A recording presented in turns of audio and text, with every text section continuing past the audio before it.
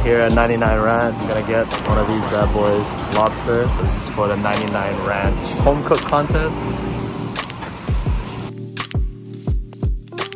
Alright, what's up foodies? Quick intro, my name is Norman and I'm here doing the 99 Ranch home cooking contest. Today, I'm gonna be making a salt and pepper lobster. And although I'm not Chinese, I'm Filipino, but back in Hawaii, that's where I'm from.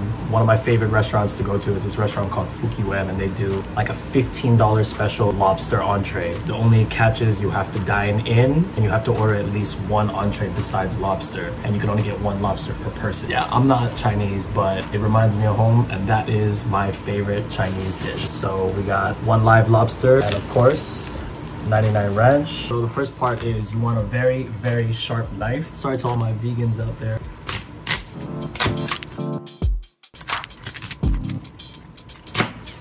So I just cut it straight in half. I know some Chinese restaurants, they like to just cut the head off and then that's like the display. Take off the claw. And don't worry about all the guts, we're gonna rinse this out with cold water. That's just one of the benefits of cutting it before you cook it.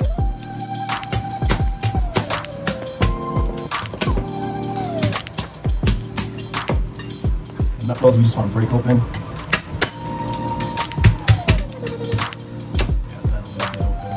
You can cut it up however you want to cut it up.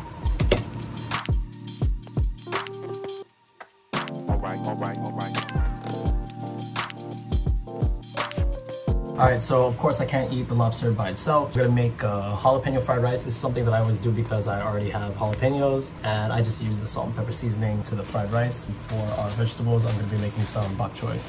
These I'm just gonna saute with salt and pepper. Every Chinese salt and pepper recipe, we're gonna use garlic, green onion, and of course jalapeno. And we're just gonna mince our garlic and slice our green onions and our jalapenos. Alright, now bok choy is done. We're just gonna plate that and put that on the side. And next we're gonna cook our fried rice. Hot wok, a little bit of oil, and start with the egg.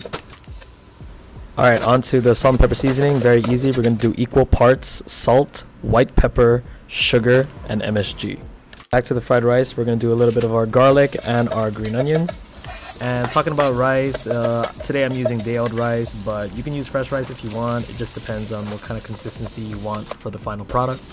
Once we get the rice clumps taken out, we're gonna add a little bit of light soy sauce, that salt and pepper seasoning, and finally the jalapenos and cilantro.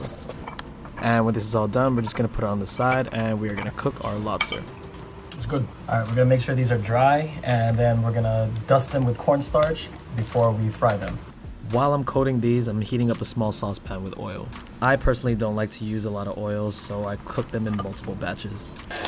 I fry mine on high flame for 1 minute on each side.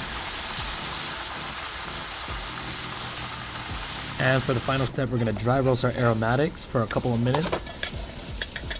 We're gonna add in our lobster, give that a couple tosses, our salt and pepper seasoning just to coat it all. And we're gonna toss this very well so our seasoning gets evenly distributed and our sugar will start to melt so it could stick to our lobster. We wanna be pretty quick with this entire process. We don't wanna overcook our lobster. And at the end, we're gonna do a splash of soy sauce. Give that a couple tosses and it is done.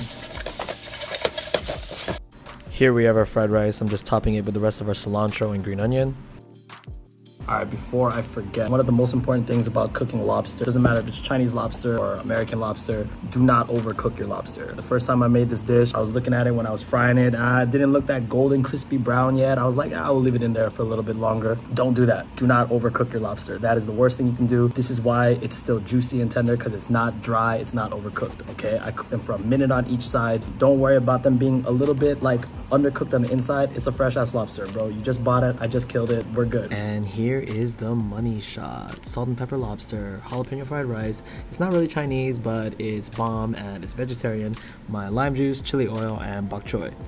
All right, we got our jalapeno fried rice. I'm so excited to eat this. We'll try. Bomb. Lime juice. All right, let's dig into this piece. Cheers. Oh my God, that is good. Trust me, it's a lot of work. It's kind of intimidating cooking like a whole lobster, like a fresh lobster, but it's worth it. Because every time you be buying like lobster tails, now it's frozen, you know, it's not gonna be as fresh, you know what I mean?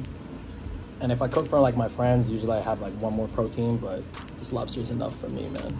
All right, we're gonna go a little bit of chili oil on the claw.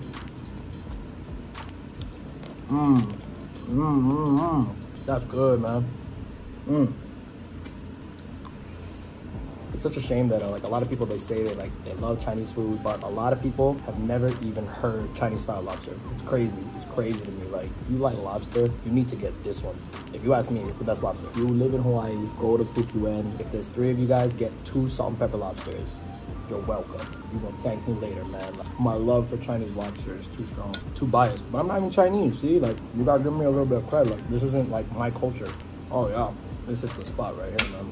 Salt and pepper lobster. I mean, yeah, they got some other good ones. They got the ginger scallion, black bean sauce. Those are good too, but I think the salt and pepper takes the cake. Try it. Now this just became a mukbang video. You can go ASMR with it too.